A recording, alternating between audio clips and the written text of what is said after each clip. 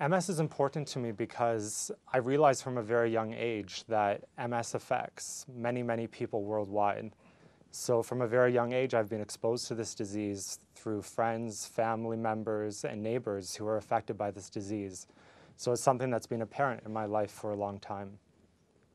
Multiple sclerosis societies, like the National Multiple Sclerosis Society, actually fund fellowships to people who have completed their PhD.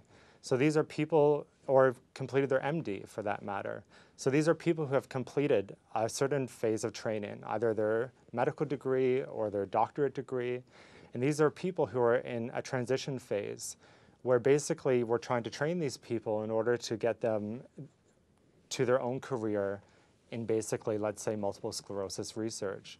Because MS is a very, very complex disease. And in order to solve multiple sclerosis and hopefully come up eventually with a cure for MS, what we have to do is to bring really bright minds to the field, people who are creative, imaginative, and have these people answer this complex disease in ways that maybe we've never thought of before.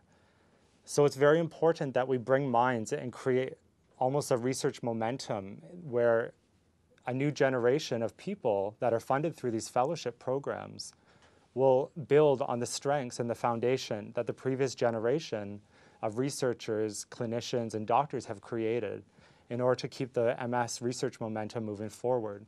It's important to continue bringing new researchers into the field because I like to describe multiple sclerosis like a really complex puzzle. And the thing is that with MS, we actually don't know if it's a 200-piece puzzle, a 1,000-piece puzzle, or a 5,000-piece puzzle. But by bringing researchers into the field and creative minds, what we're doing is we're all contributing to a big network of basically puzzle solving. So you know that each person is basically contributing in their own way to basically determine the disease, what is causing the disease. For example, in the laboratory that I work in, we're interested in mechanisms of repair. How can we repair the nervous system? There's other laboratories looking at disease triggers. What causes MS? Why are certain populations more susceptible to MS? Why are children developing multiple sclerosis?